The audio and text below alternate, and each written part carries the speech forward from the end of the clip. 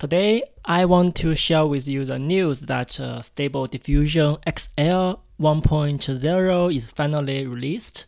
So that's a bigger leap forward in AI image generation. So I want to quickly tell you the thing we know about the online place that you can try, and also I will do a quick running locally so that you can see what type of GPU is needed. So what how much VRAM is used. So let's quickly get started. So there are several places that you can try it. So there are the clip job. So here basically you can see some examples, and simply you can enter your prompt here. You can click generate. It will show you the result. Another place that you can try it is called the Dream Studio. So similarly to clip job, but you need to log in. They are also credit based. So basically you have 25 free credit. After that you need to purchase. Alright, so similar to the previous Stable Diffusion, it is open source, so all the code is available on GitHub. So yeah, please take a look at their GitHub repo. There's lots of information there.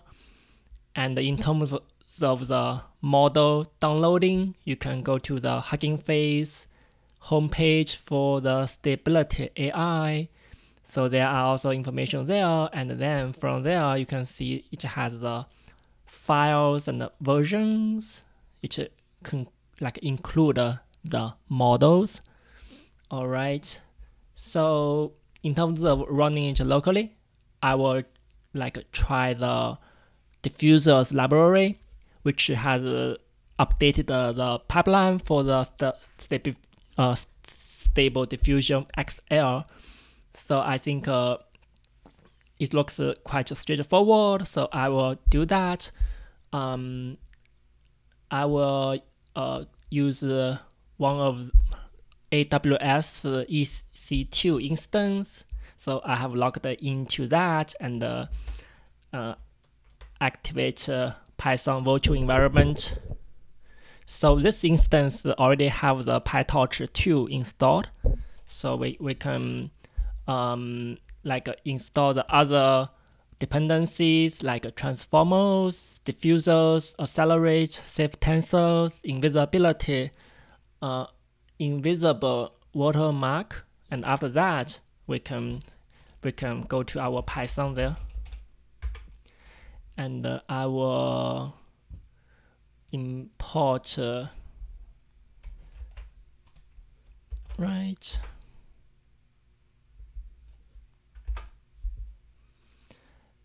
And load the model.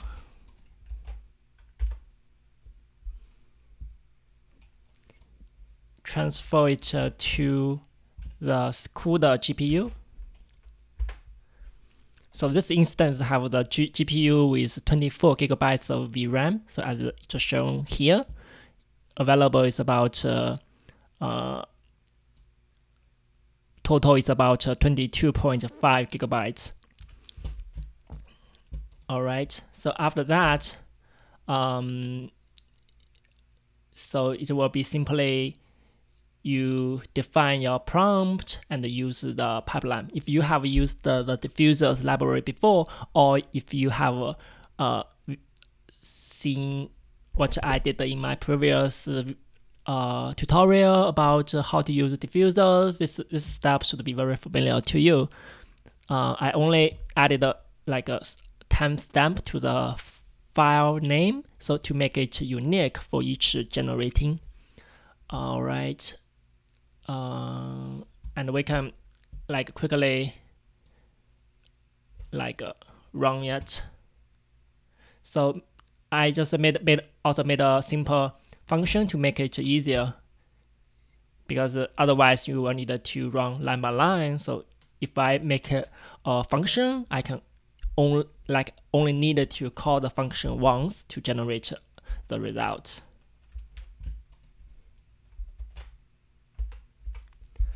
Okay, so let's try several example, and let's pay attention to the monitoring dashboard on the left right side. This panel here just shows you the resource needed. So currently it uses about 8 GB of VRAM. Okay, let's try it. This will be a 50-step iteration. Okay, let me see. I need to import the datetime. Okay. And try again, press enter to start. Okay, yeah. Alright, I need to import datetime. Okay. Yeah, we see that the utilization of GPU is about 99%. Use about 9 GB of VRAM.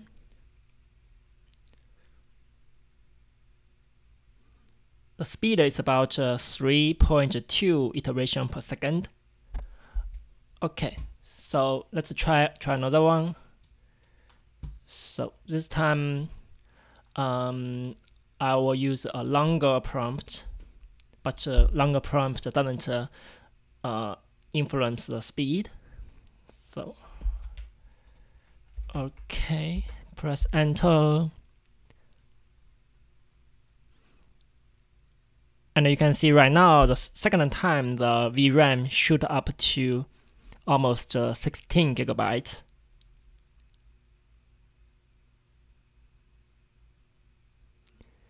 Yeah, let's try a third one. Yeah, that way we can take an average of the speed. And also usually the first time it takes like a longer time to generate. Yeah, as we can see, the second time and the third time are almost at the same speed, which is 3.355 iteration per second. And the VRAM stays at around a little bit shy of 16 GB. So let's try third one.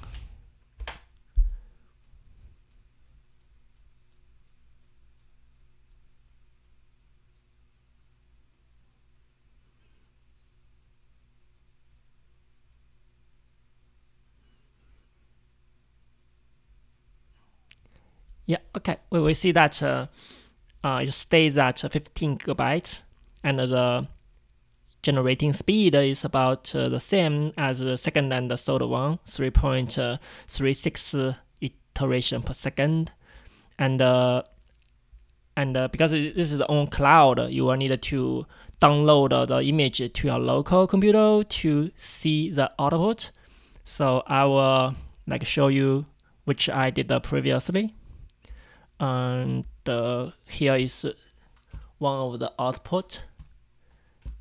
Yeah, I think it looks quite nice. Here's another one.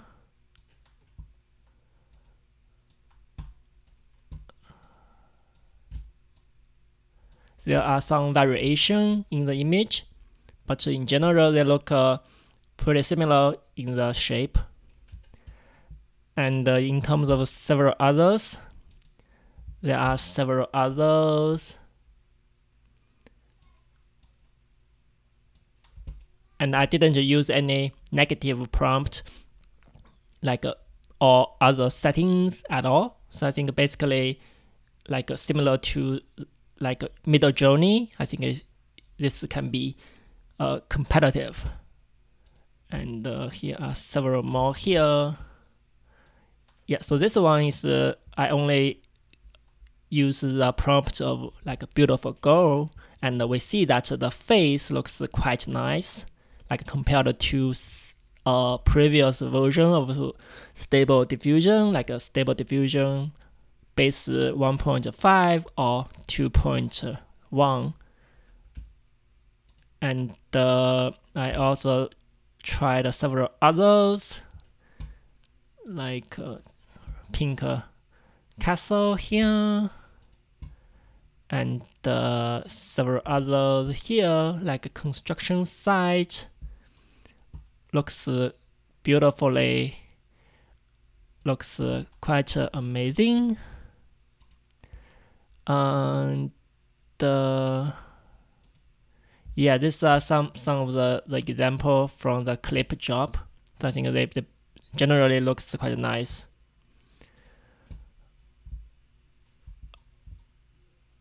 Okay, so let's go back to the diffuser's documentation. So in addition to the base model, it also has a refiner model. So in here, there's a section for refining the image output. So basically, it will able to like generate a better quality image like compared to the base. Yeah, I will leave you to try that. Okay, yeah, I hope you enjoy my video today. If you have any questions, please let me know. Please join the Discord server or leave in the comments. Thank you very much. Goodbye.